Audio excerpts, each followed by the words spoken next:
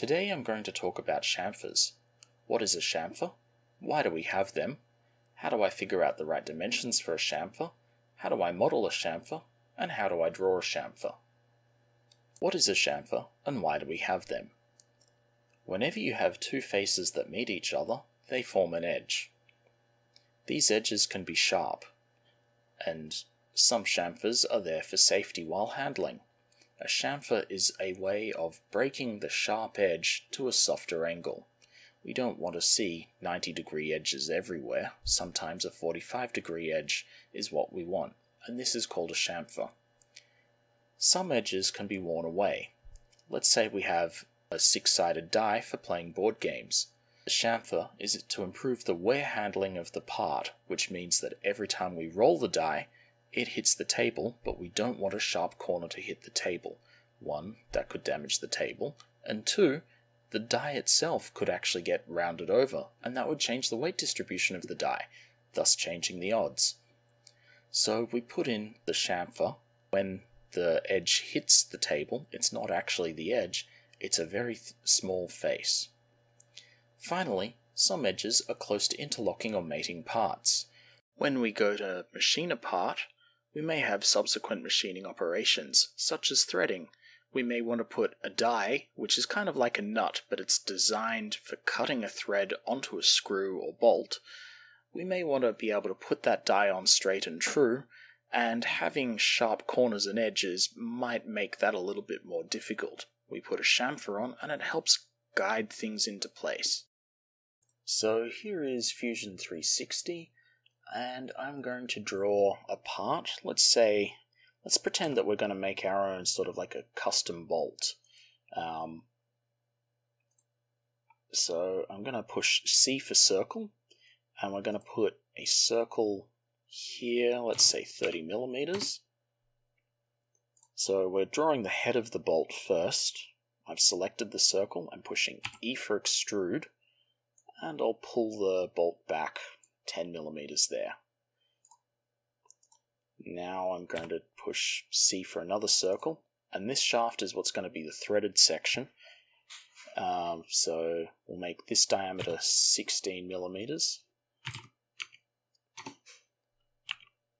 and we'll push E for extrude, and extrude that out 50 millimeters there. The exact numbers don't matter. It's just for the purpose of a video here. So let's pretend that this is our bolt. We're going to want a chamfer here to be able to put a die around this bolt, and we're going to want to put a chamfer here so that when we go to machine the bolt, specifically this head that's highlighted in blue right now, when we go to hold the part in the collet by this shaft there, we don't want any edges that might have a raised burr to interfere with the collet that holds the shaft. So we're going to put a chamfer there to knock that down and basically make the part hold itself, get held true in the collet. So let's start off with a chamfer there. The chamfer, 0.5 millimeter. Well, I think a 16 millimeter thread is a 2 millimeter pitch, so let's go with a 2 millimeter chamfer just to see how it turns out. Then let's put the thread in. So we'll go create thread. Yep, 16 by 2. And then let's put in the chamfer here to help things get held in the collet. And while we're at it, we may as well put in a chamfer on the top as well. So what I've done is I select the first chamfer with the mouse, hold down Control, and select the second edge there. And now I go up to Modify, Chamfer. 2 millimeters looks a little big there, so let's try 0.25, which 1/4 millimeter or 10-15 thou, somewhere in that ballpark. Not a bad sort of a chamfer to have for sort of just breaking an edge to improve handling, and this will also definitely break any burrs that have formed. And that's looking quite reasonable.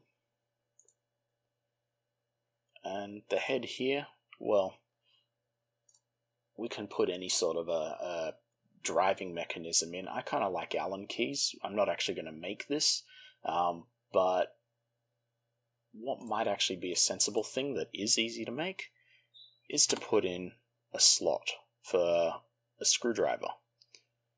So let's just do that here. Let's make it a flathead screwdriver.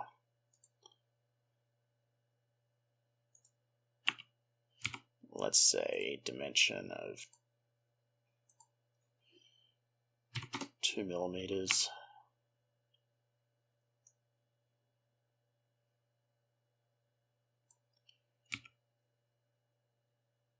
From there to this point.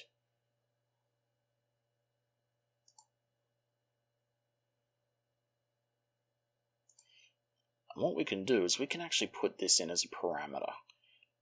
And so the way how we do that is we click on this dimension here, the 2 millimeters. We can say divide by 2, and this creates a little miniature formula to say we want the distance from this lower line to the center point to be half of whatever the slot width is. There's a couple of different ways we could have done this. We could have drawn a center line through the middle here and then used symmetry over in the corner to say we want it to be symmetrical about that center line, but this way was just sort of convenient. Now let's make the slot. So I've selected the face, push E for extrude, and I'm just going to lower it down into here. And one of the nice things about Fusion is it automatically changes from a new body to cut whenever you cut into a part. So 5 millimeters is probably heaps. And whoa, yes, that's something to watch out for. Edit the feature. The chamfer actually separated this inner circle around the edge here from the outer edge. So we probably want to select this part as well and come over and just make sure that we've got the whole lot selected to be cut out. And there we go. There's our large flathead screwdriver. Large flathead screw. So I'm going to save this, and in the next little segment we'll look at how to actually draw this. So this is the drawing portion of the chamfer video, and this is the screw that we want to draw.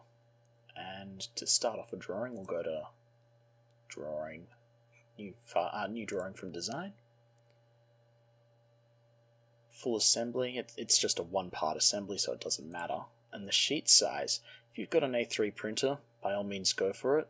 If you've got only an A4 printer like I do, I like to print out in landscape because when working on the lathe, most of your parts are sort of longish and thinnish, and having this longer dimension along the wider edge of the sheet of paper just seems to make more sense to me.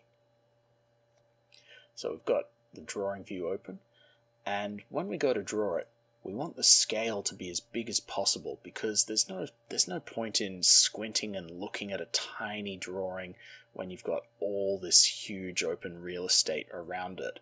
So let's try 2:1 and left.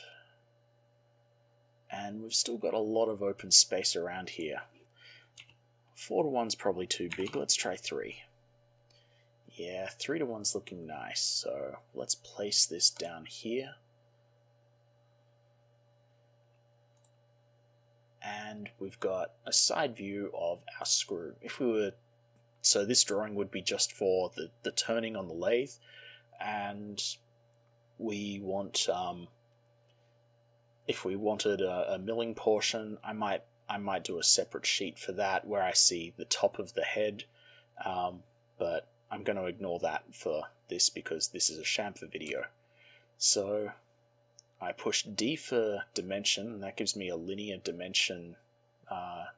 It gives me like an automagic sort of dimension that can be either linear, angular, radius, or diameter, or whatever aligned is. I'm not sure what that is. I'm wanting a linear dimension, so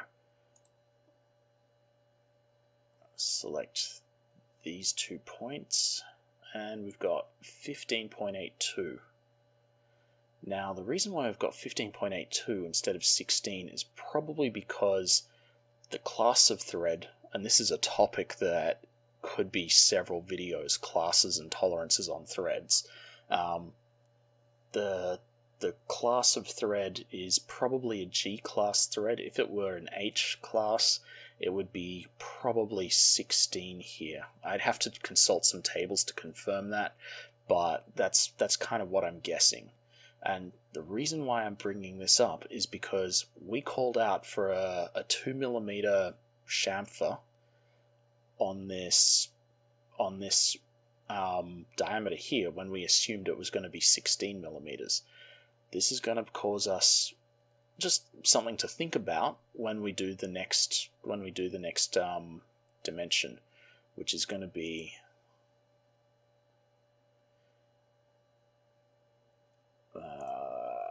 linear, boom, boom, this dimension here. Now, I think we called out a 2mm chamfer, but this is 1.91. And why is that? Well, that was because we thought originally this was going to be 16mm. We come in 2, but this is now 15.82, and this point here hasn't changed, but this point here has, because it would have been sticking out sort of about here-ish, and now the diameter's shrunk in, so it's gone into here. Now this 1.91 dimension is okay because everything is still the same except for this outer diameter. The other dimension that we want to stick in is the angle from here to this second edge, and it can either be 135 or it can be 45, and it's the same angle on the drawing, it's just what is your reference surface and which way around the semicircle. So here we can see that we're going counterclockwise from like the 3 o'clock position up to what sort of looks like around about 1 o'clock, and around this way we're starting at 9 o'clock and going back to that same time. But I'm going to do a 45er here because it's what makes sense, because if we're extending this edge out and then we're going in to cut it off, it's going to be that 45 degree. It's not going to be, well, it still is going to be 135 from this edge, but it makes more sense when we go to pick out our cutter to go, it's going to be 45 from this extended imaginary line. And that's pretty much how to draw like the chamfer itself. Going into like 2 decimal places on a chamfer like this, probably not necessary. You could probably just say 2 and call it that.